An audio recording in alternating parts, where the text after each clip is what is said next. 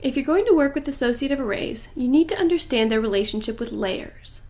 The main thing to keep in mind is that an associative array has a layer, just like each of the objects in the array.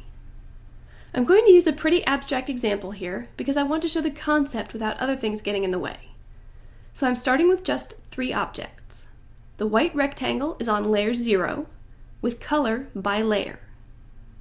The white triangle is also on layer 0, but its color is by block. The red circle is on layer A, with color by layer. The current layer is layer B, and its color is yellow. Let's see what happens when I array these 3 objects.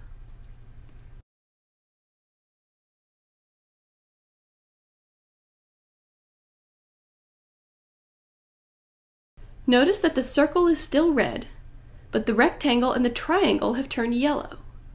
Because they were on layer 0, they inherited the properties of the arrays layer instead. If you've worked at all with blocks, this behavior should be familiar to you. I'll select the array, go to the Home tab, and change its color to green. The circles are still red, and the rectangles are still yellow, because the colors of their layers haven't changed. But the triangles are green now, because the block color is now green. If this sounds familiar, it's exactly the way by layer and by block work in blocks. Let's see what happens when I turn off or freeze layers A and B. If I turn off layer A, the circles go away, as you'd expect. Same thing when I freeze layer A. Now, how about layer B? Let me set another layer current first.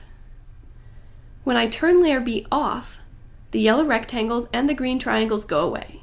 Remember, they were originally on layer 0, so they're essentially on layer B now. But when I freeze layer B, the circles disappear too. Again, if you're familiar with blocks, this behavior shouldn't surprise you, but if you're not paying attention, it could have some unintended side effects. This demo has used colors, but it also applies to line type, line weight, and any other property that can be set to by layer or by block. The easiest way around this is to be especially careful when working with objects on layer 0, and, when possible, create the array on the same layer as one of the objects you're arraying. Just remember, as you're creating your arrays, layer matters.